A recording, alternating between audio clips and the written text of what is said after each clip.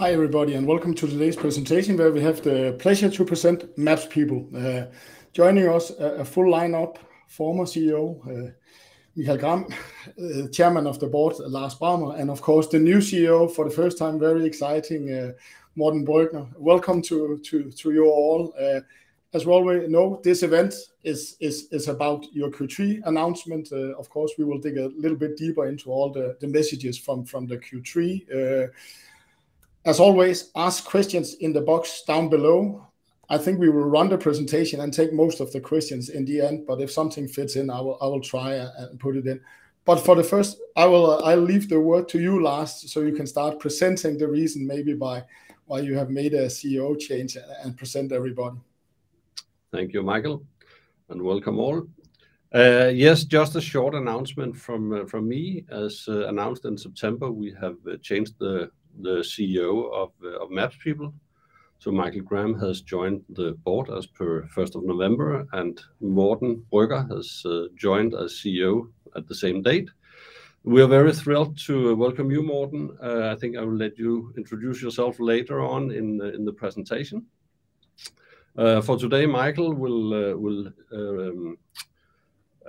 present the Q3 results as we used to, and then he will step down to his board seat and maybe also just give a few words on the background for stepping down as CEO. So just a big thanks to Michael for all your contribution and a very, very good cooperation during our time in MapsPeople. We will continue the journey together. And a warm welcome to Morten. So let's go into the presentation of our Q3. Thank you, Lars. First of all, welcome to you again, Morten, and it's been a pleasure working with you on the transition here taking place the last couple of weeks. And as you said, Lars and Morten took over 1st of November. It's been a tough decision for me, of course, but we have come to a time where we need someone on board who has done this part of the journey before. And you have done that a couple of times, and I think we have found the right person for continuing the growth journey for MapsPeople. Okay, I'll run you through some of the highlights for this quarter, my last quarter in the company. But if we take it from an end here, the ARR now has reached a level of 57 pretty much million Danish crowns, which we are quite satisfied with compared to at the same time last year at 35 million. And this is a growth of 61%. This is the same level of growth as the Q2 report. But compared to last year, it's a lot better, where we reached 41%.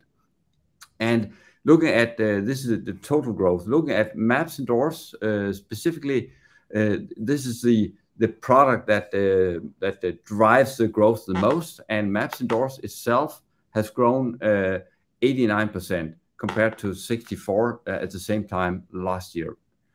The last number here is about the NRR. And we're really happy that it's up again on 119%. Last quarter it was 113%, but compared to last year it was it's pretty much the same level. A few more numbers on MapsIndorse. MapsIndorse now represents 79% of the total ARR. And that's a growing number from 12 months ago, where it was at 67% and last quarter 77%. So it's still growing. And looking at industries, we have defined some focus industries, which is corporate office, sports, and conventions. And these focus again is growing. It's also at 79%, but this is for the current quarter. We had a very high number same quarter last year, but 79% is very satisfied for the focus verticals.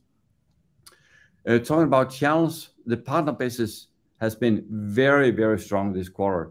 It's pretty much partner basis everything, so 99% compared to a little bit lower number last quarter, but it's very satisfied as this is our focus to base the business on the partner channel.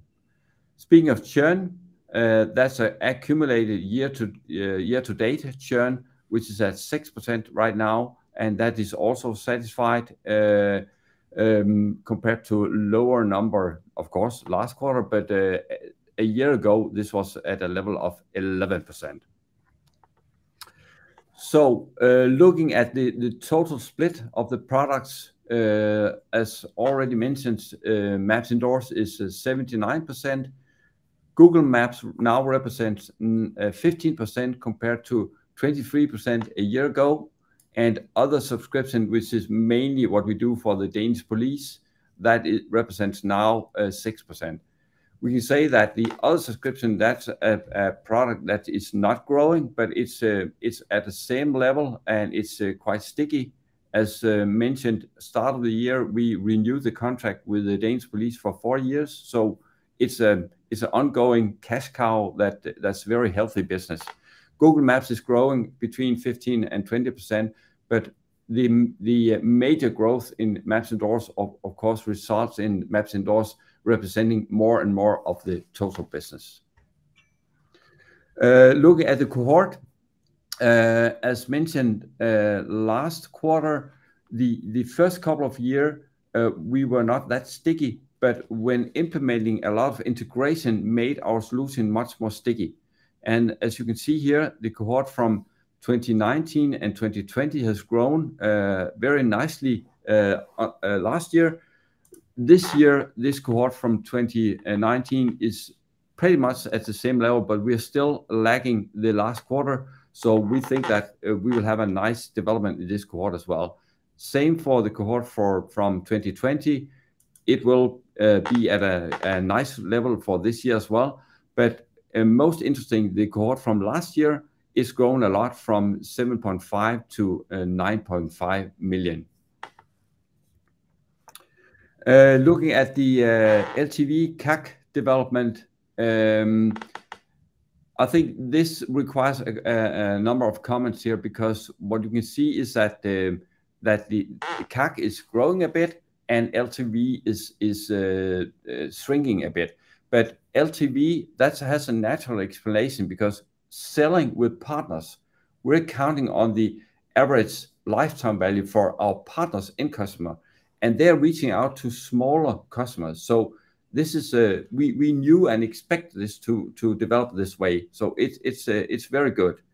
Of course, the month to recover is growing because we are ramping up on sales, especially in US and in Asia, and that's a result of that investment. But we expect the month to recover to flatten out and then shrink again the coming quarters.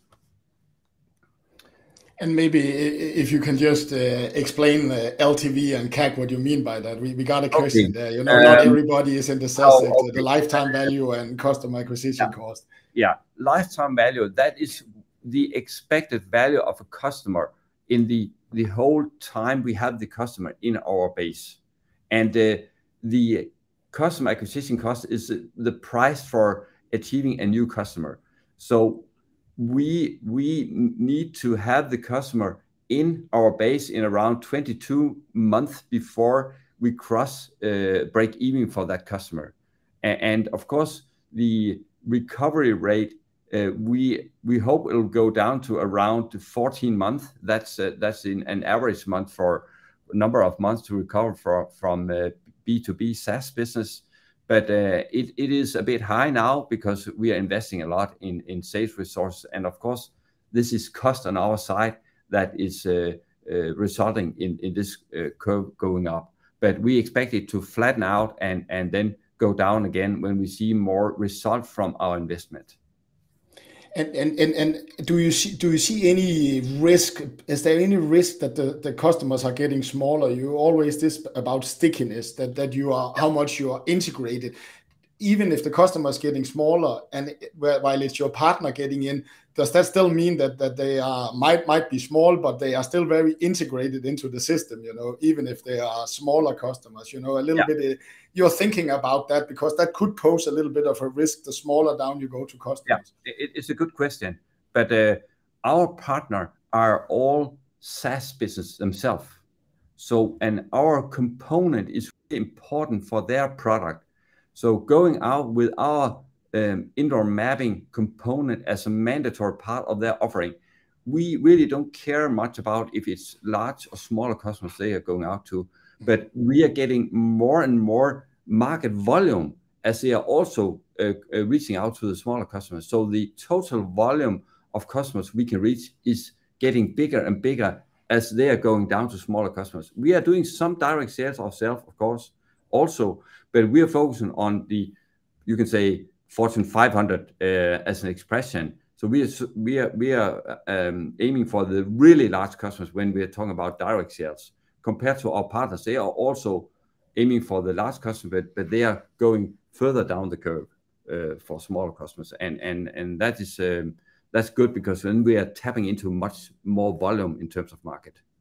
And the stickiness, it's no longer by you. If the partners, you can see apps are sticky, as you can follow there, then the stickiness just keeps out by the partners apps. Yeah, perfect. That's good, because they are delivering for example, a booking system and integrated to IoT devices, and that's where the stickiness comes from. Yeah. Over to you, Lars. Yes, thank you. So we are, that's actually a topic every quarter, that our revenue is much below our ARR. But that's due to the fact that we are measuring our contracted ARR, and therefore we have a lot of ARR that is under construction or under development.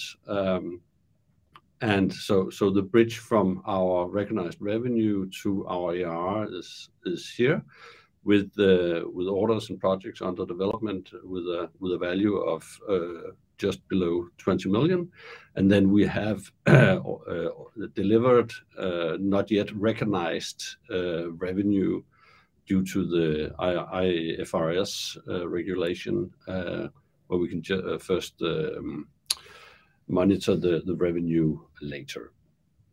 And Lars, I have a short question here. Here you can see it's 40 million in ARR, and you mentioned 56. I am totally correctly to understand that you're only talking about Maps Indoor. Yes. Other business area are equal to your revenue. Is that correct? Exactly. Yeah. Perfect. So Perfect. Just to get that clarified. Only a picture of, and that's where we monitor this. Perfect. Thank you. Yeah. Thank you, Michael. The financial highlights, we have a revenue of 7.1 million in Q3 compared to 6.3 last year. Our year-to-date revenue is 21.5 million compared to 18.7 last year. And please remember here that last year we had the recognition on the Google Maps business, most of the year with 20% margin. Today we have 12% margin, and that's a difference of around roughly 3 million in less recognized revenue for us.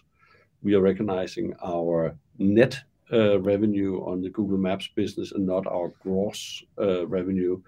It's to be found in our quarterly report in the notes, and I think our gross revenue on Google Maps is just below 10 million euros this year, but we are only recognizing the net, so our margin.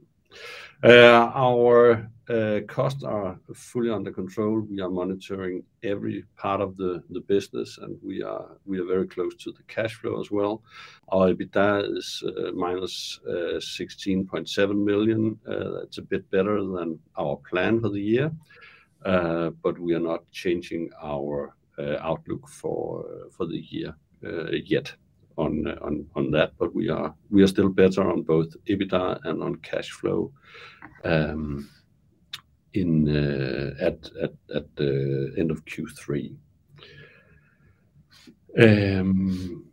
I think that's what we have for this slide. Maybe now it's time to let Morten introduce himself, and then maybe Morten, you can take a few slides here and present. Yeah, perfect. Thank you, Lars. So yes, I'm the new face here, and you have to get used to me going forward here. Let's remember this is day 25, so I may not know everything, so I will have to lean on some of my colleagues here. But first of all, thank you very much to Michael. It's been a very steep learning curve and a very professional onboarding process that we've undergone, and an extremely professional handover. A few words about myself. As those of you who are native English speaker can probably listen to my accent that it is Danglish. So yes, I am Danish, but I've lived the last probably 20 years outside Denmark. A couple of years in Switzerland, a lot of years in Luxembourg, and now also getting to a lot of years in North America. Then people say, how are we going to do this? The great thing is that I can definitely understand the culture of this company, and I can help internationalize this. And it's been very natural for me over my career for the last 10 years to spend approximately 50% of my time in Europe and 50% of my time in the US and elsewhere. And of course, in this job, it will continue in a similar pattern here as well. What's important to understand is that for the last 25 years, I've been in recurring revenue businesses. So I'm not new to the SaaS model. I'm not new to the recurring revenue model either. And I'm a big fan of it. And that was probably a requirement for me when I was looking for new opportunities. Speaking about deciding to accept the opportunity here in MapsPeople from Michael and from Lars and the board, it's a company that honestly is in a very good condition, right? All the basics are in a very, very good condition. I can confirm that after my 25 days in here. I think it's a great opportunity that holds a lot of potential for this company, both to grow in the financial numbers, but actually also to grow in a much more international context. And clearly that is some of the things that we discussed, that I will have a lot of focus on continuing the journey for MapsPeople. How do we continue the internationalization so that part can help us continue the growth that we have? And we're going to do that with a value proposition that I think is extremely compelling and interesting for the future, and changing a lot of things on how we work and how we interact while we work, or while we go to stuff that is indoors. So that's a little bit about me and how I see the task going forward. Then I've had the pleasure of presenting some of the new things, because I think I can put my color on some of this as well. So yes, we have a very high channel focus on the company here as well, and that is continuing. And we actually saw a pretty decent development of that in Q3. And the interesting part, I think it's not related to Q3, but those of you may have seen the company announcement we did yesterday with a new partner called This, which is a North American partner. And it was clearly of a size that was so big that we have to make a company announcement of it. So just to prove that this is actually continuing both in Q3, but it's also continuing into Q1. We have a very strong land and expand focus. So most of the customers, and specifically some of the partners that we have, they will continue to grow. So we're not depending on signing up new customers to support 100% of our growth. A good chunk of our growth, we saw that it was 19% of our growth, actually comes from our existing customer base here as well. And then you also need to be very good at something. And we have decided that we want to be very good at providing the indoor map functionality and experience in what we call corporate offices. I like to think of that as smart office, smart buildings, which is actually super interesting in my opinion. It is in sport and entertainment venues, and it is in conventions. These are the areas where we're strong. We have customers, we have references, and our product is tweaked to support some of these vertical specific requirements as well. So you should expect to see continued growth in these verticals. And as Michael said, that's exactly how we delivered in Q1, actually very, very strong. And then we are getting more and more international. Michael spoke about the investment we've done. We've done a pretty sizable investment in the North American market with our office in Austin and building a team there. And we're starting to see them come up to speed. And that was the customer acquisition cost Michael talked about. But we have a team that is getting up to speed and will continue that. And we also started an office in Asia Pacific, specifically in Singapore, to actually start growing in that geography as well, because we do feel and we do see that some of the same demands are coming from that part of the world as well. And we want to be there because we have ambition to be a global player in this space. If we try and transition that to the next phase, super interesting graphs in my opinion. You will see that even though we all know that Q3 is a vacation quarter, right? Mm-hmm. Customers are on vacation, salespeople are on vacation. We actually managed to grow. We signed up new partners, but the important part, like the exact inverse message that Michael showed about the average deal value per end customer, which is very often the customer of our partners. You actually see on the right side that the actual size of the partners, our channel partners, who is actually generating the real customers, end customers, and then the revenue flow all the way back to us. That is growing extremely nicely. And to me, this is very, very positive and encouraging sign. We are signing up channel partners, and these guys are actually growing in average size. So they're getting bigger and bigger and bigger. And that to me is an extremely nice proof point on the value proposition and the service level that MapsPeople is delivering, and that this strategy is actually working. The proof is in the pudding. It's nice to see it fine. You'll see in the bottom two new ones. Eventeen came in Q3. I did take the liberty of actually putting this safe in. We all know it's not Q3 related, but we have come up with a company announcement, so it is public knowledge. And clearly that is a very interesting new partner. And the interesting thing about that partner is that not only do they have a lot of potential in the US, part of the agreement we've made here is that we are actually replacing another Indo-Maps provider that they have. So a lot of the growth we will see in VisSafe will be relatively fast because we will be replacing existing implementation of VisSafe starting shortly. And we will be working with them to grow their customer base using the indoor map functionality in their end product as well. So clearly a very, very encouraging win from our side. I have a short question there. Maybe I should ask Michael, because he has talked about that. You're seeing consolidation in your industry. Some big players in this app industry is buying your competitors. Is that actually what you're seeing? You said it might give us opportunities to go in and push something other out. Is that what you're seeing, or is it your value proposition, your product offering, your better connection with all the measurements that needs to be done? I guess if you look at VisSafe, it really looks like something monitoring the health of the building as not just guiding roads and visitor management. So can you talk a little bit about why you were able to push someone out? Yeah, well, that's an acquisition, as we've seen before, with ServiceNow buying Mapwise from France, where they left a lot of partners on the floor, and we could pick many of them up. In this case, this is actually from Mycello, a previous indoor mapping provider that was acquired by Here Maps, and they have made end of life of this solution. So they need to figure out what to do next, and I think it's a big cadeau to our sales team that they managed to get us in here in this very big case. But they were also forced to find another solution because of this end of life from Here Technologies, which is more focused on the car navigation industry.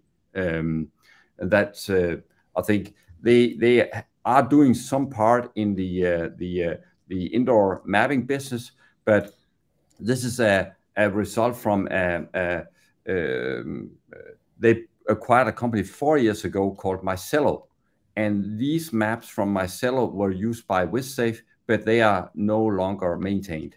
So they have made end of life of that product, and that's why we're coming into the place with WithSafe. Okay, perfect. Thank you. Some may think that this sounds like we were lucky here. I absolutely do not believe so, right? The fact that we have invested in feet on the street in the US, the fact that we have invested in making our brand known, the fact that we are in the right places, getting a big deal like this, utilizing an opportunity like that is the result of a lot of hard work from our team in the US. Absolutely. Yeah. So that is the explanation, because someone could ask you this. You are getting 99% from partners. I know that can swing between quarters. So why are you still investing in feet on the ground, the sales offices? But is the answer lying in this one? Listen, we need to sign up a lot of new partners. Then we need to make sure that these partners are working and they are successful in selling our products. And partner management is a sales discipline, right? And that requires to be there. And if you're not there, if you're not holding the hands of your customers, making sure we understand how we become better together, someone else will do it. Yeah, we have to be there.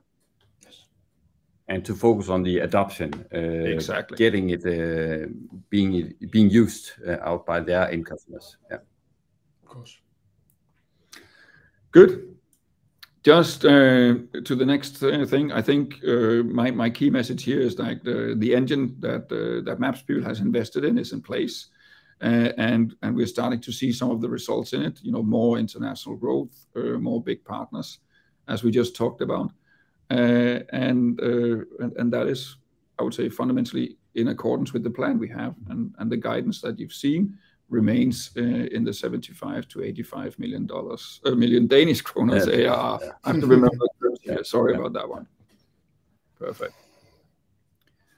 So if I should try and recap that from my side, we are seeing some nice growth in ARR. 89% from Maps indoors. I mean, that is our key product, and as you all know, is where our growth, the majority of our growth in the future is coming from. So this is great news. And we're growing 61% combined over the business, which is actually pretty nice. We've continued to expand the sales channels. We're working with these OEM partners we talked about, and we keep getting more partners, and the partners keep growing. So the partner size and impact in our business and how they help us growth is working as it's supposed to be. You saw that we closed the majority of the business, the vast majority of the business in Q3 within our core verticals. And that just shows that the investments we've done in being the right one in these verticals, making sure that we have these capabilities that are specific within a vertical, it is absolutely working for us as well. And we talked about, Michael, you asked a question about why it's important to have the feet in the street. It's in North America and now also in Asia Pacific. We've done that quite a bit during 2022, and it continues to work through Q3 2022, and clearly the expectation is that we'll see the benefit of that in the future. And as we mentioned, we are onboarding currently a small office with a handful of people in Singapore, and it will be interesting to see how we can replicate the good success we experienced from North America. So I think that was it very quickly from me. Perfect. Thank you. Should we go to the questions? Let's do that. How does the partner sales and recruitment work? Who are the partners? In generally, how do you go out and catch those partners? You gave an example here by Hvis, but a small elaboration about this. Do you want to do that? I can give you an answer here. We have worked a lot with the sales organization, and what we realized about a couple of years ago is that we can find twins to successful partners. So when we have found a successful partner in a vertical, we are going out we have business development reps that are scanning the market, finding all the potential partners, and then we are reaching out to them. And we've been quite successful on that. So we have some really skilled BDRs reaching out, and then our account executives take over. And there's a team of BDR, account executive, and solution engineers working with these effort to get new partners on board, and we've been quite successful on working with these kind of pods or teams that we work with. So this is, you can say that we are shooting with a rifle here, because we are identifying the potential partners and then we are reaching out to them directly. And you talked a little bit about what pushes them out. It's not price, I guess. It is it your abilities, your technical integrations and everything? If you can elaborate a little bit on that. Yeah. Do you want to go first? Then or you want me to take it? Yeah, let me take that one. I think first of all, it's like, are we there to help them? Right? Can we help them win their business? And then when it comes to this, in their solution, they will normally, like, let's take corporate office or smart buildings, which is a big trend for us right now. That is super interesting. It's an application where the employee can book a table or book a meeting room, right?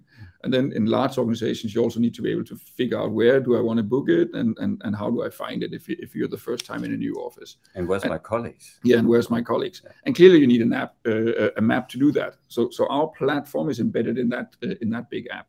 What we do here is that our application is, to a very large extent, the visualization of the end user experience. So we need to make sure that the maps look great. And clearly we are good at that, because otherwise we won't win all these partners, because they understand that as well. And then clearly it's the level of automation through all these investments we've done in automation and machine learning, that whenever we get all the CAD/CAM drawings and how fast and efficient we can transform that into a map you can put into the application. And if there are updates to those maps, how fast and how easy and how cost efficient can we provide these updates, right? So these are some of the positive differentiators we have on I would say, the product side and the technology side. But clearly, we also aim to have a positive differentiator on how we work with the customers to our mutual joint success and growth. And also, if I could add something here, the ability to integrate the interface from our platform to our customers' booking system or IoT centers, that is something that is very, very strong. We have a core that can handle millions of requests per second. And that's not a trivial thing to build that core. And that is already in place. And I think that's very attractive to our partners. Yeah. Then there's a question here, maybe for Lars. Can you elaborate on your funding situation and the loan from Vækstfonden? I think you now stated that you can see your growth plans being in 23 being let out in life with the current funding. So a little bit of elaboration about that. Yeah, we have credit lines both with Vækstfonden that we actually have not utilized yet. So we will, I think we'll utilize 10 million here in Q4. We have to do that according to the loan agreement, and we have credit lines with our bank as well. And we have still a fully funded business plan. So as long as we are keeping on track, we are nicely on the safe side, and we have tools as well to inject if needed. So we have a very positive dialogue with both our bank and Vækstfonden, and we are confident that we are well funded. And then there was a question whether the Hvis safe was important for you, that you kept your guidance. I think you have answered that. So which business vertical is most growth coming from in the quarter? Is it the corporate office? You mentioned that a lot, or is it more spread out between your three verticals, or is it this hybrid work who really driving your business right now? Yeah. Correct me if I'm completely wrong, Michael, but clearly where we see a lot of traction, not only in Q3, but also in our pipeline going forward, is really from the corporate segment and what we call smart office and smart buildings. And that is actually a super interesting value proposition. And if I should very quickly explain what it is, we talked about you can book all that stuff, but a tool like that actually also support what we call like the future of work after Zoom and Teams and all that stuff, which is like behind us. But we all know that people actually want to work part of their time at home and only part of the time in the office, which fundamentally sets up a trend. You can't have a full desk if you're only here 2 days a week, or 1 day here and 1 day in another office. So the tool actually allows the company, like say the CFO, to say, what is the peak demand for meeting rooms and desks? And then they can actually optimize the number of square meters that they have in the building, because they will need less square meter per employee in the future. And that's actually what we help them to do. And that actually falls into this, I would say, global trend that we're currently looking in. In the last many years, companies have been investing in growth. That is now shifting to companies investing in cost reduction. So we're actually having a very nice fit in what we help large enterprises and corporates for the smart office and building to do. And that's also why we see some very positive sign in our pipelines for doing that as well. And with the financial crisis coming, where you and I cannot open a newspaper without seeing a lot of companies will have less employees, we think that will actually be reinforced. So I can't really say where that is taking us, but I feel that we actually have a very good fit with helping with some of these things in the future. And that's why we're getting these partners. That's why this type of partners are growing fast. That's why our pipeline is expanding within this vertical. Did that make a little bit sense, Michael? Yeah. And I actually think you reached to answer 2 questions in one, because how is the corporate office affected by all the recent layout within tech? Do you see any pullback in demand, or is it actually something that could support your growth in your view? I think you answered that, but just to make sure I understood you correctly. We're still assessing it. It's too early, but the value proposition does make sense. Like where the sentiment of the CFOs and how they use the cash, right? As I said, there is a general sentiment that companies are shifting investments from growth to shifting investments into like, how can we reduce our costs going forward?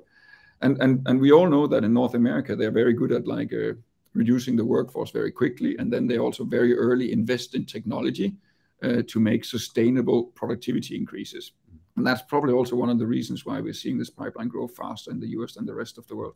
But we feel that we have a good fit here, and we feel that this is an opportunity. But the proof is in the pudding in the coming quarters, right? Perfect. And then there's a question here.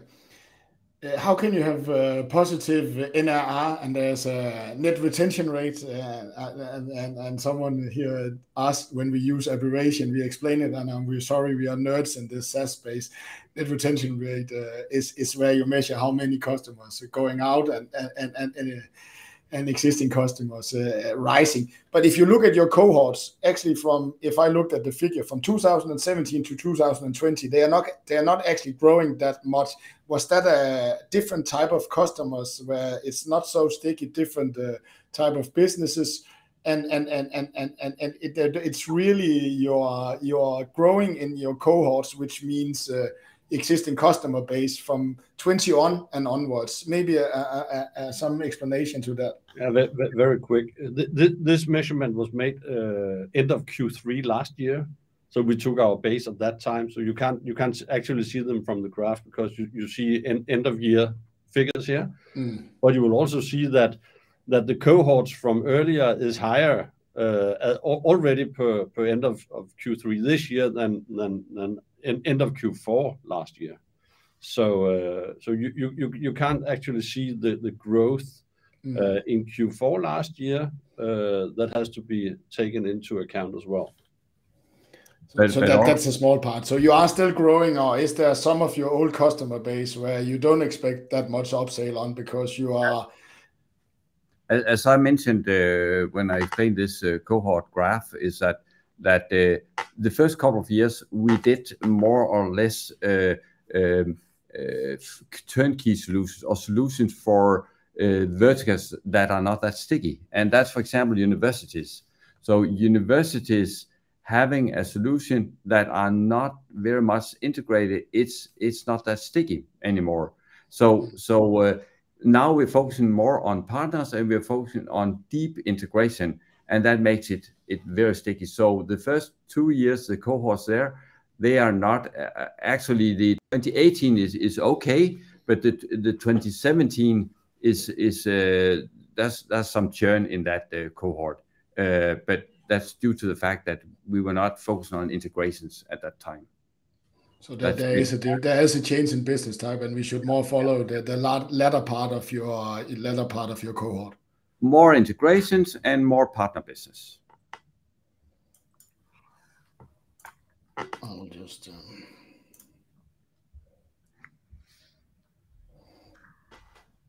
the next question. There's a lot questions here. Maybe because we have a new CEO. There are weak comment about funding situation. Can you be much more specific? I think we covered that. You say credit lines. Your current business plan will take you to 23. Our fourth quarter is always very strong, and we have a lot of recurring revenue from earlier on that are invoiced in Q4. So yeah, we are tracking. Believe me, and we are also cost cutting whenever needed. And then there's a little bit of question out in the future on the profitability. When do you plan to be EBITDA positive? Guidance compared with the IPO changing, and the same question about on the bottom line.